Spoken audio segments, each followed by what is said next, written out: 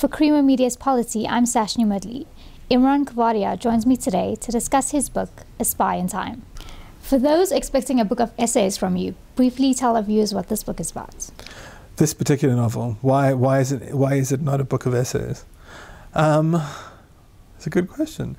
I think, look, when you have a life spent writing and trying to do different kinds of imaginative work, you find that to some extent you exhaust the main things. I mean, it's like mining, I guess. You know, you exhaust the main things that you're mining, and you feel like you need to move on. You need to do something different, or you need to explore things from a different angle.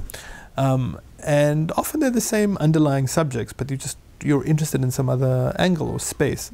And I think there are some of the same underlying themes and problems here, but they are addressed in a different way. Some of the books I like the most are almost like dreams to read. You know, there's a kind of dream-like quality from beginning to end. You know, and sometimes it can be a painful dream, but it's a dream-like quality.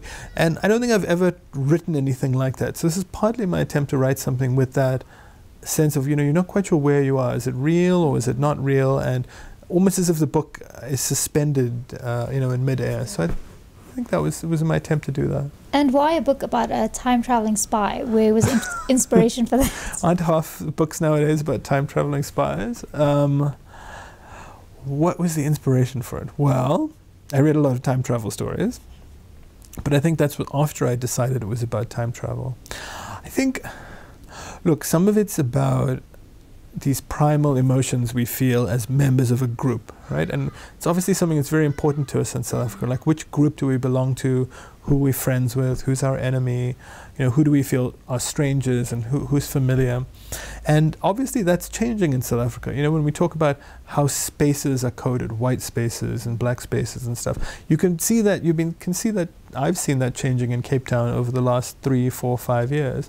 And it's a very interesting process, painful, difficult, but also one that's actually quite easy to think about using time travel. And in this case, time travel from a world which is mostly black to a previous world which is mostly white. I think also one last thing that is in the back of my mind is if you're Muslim or black, you know, you have the flying while Muslim problem or driving while black problem, which is suddenly you're super exposed because you're from this group. And these time travelers are black and they feel very exposed when they go back to a world which is mostly white because they're really not used to that situation. Now, you've said previously that to you this book is a look at some elemental issues of blackness and whiteness from an altered point of view. How so? I think as a country we're in a very dogmatic place and people are not used to changing places. They are, you know, we have kind of roles of victim and aggressor or master and slave and so forth, and they become very entrenched.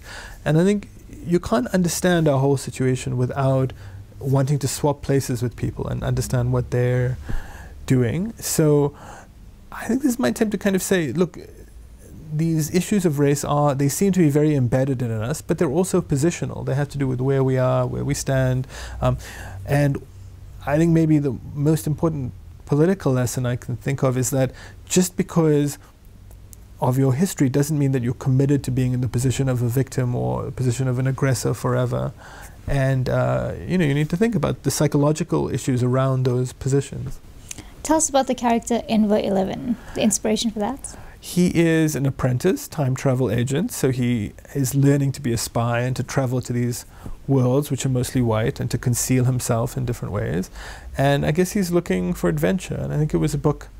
I was also trying to capture that spirit of books I read when I was very young, which just, you had a sense of going on an adventure. And it was, you know, you couldn't wait to keep reading them because you found out more and more about this amazing world.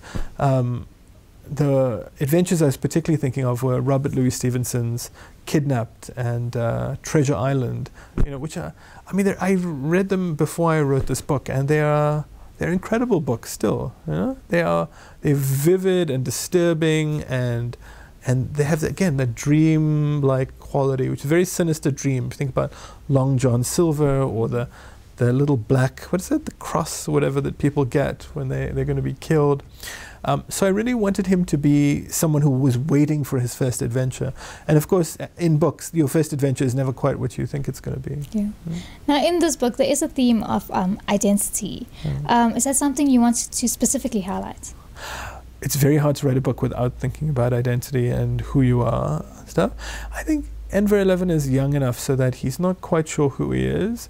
He has kind of memories of his family and feelings about them. But I think he's more trying to fit his way into this world.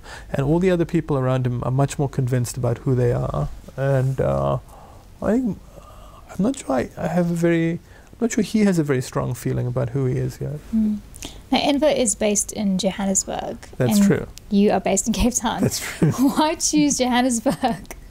Johannesburg is, firstly, partly the book takes place after a supernova, and the idea is that everybody in Johannesburg ran into the mines because they had 24 hours of warning. Cape Town doesn't have mines. I don't know where we'd hide. We'd hide in the, I don't know, there's nowhere to hide. So we'd all be dead. And also I liked the idea of Johannesburg as the last African city that survives. And it doesn't make sense to make that about Cape Town. Some have categorized the book as Afrofuturistic or African fiction. Would you agree with that label?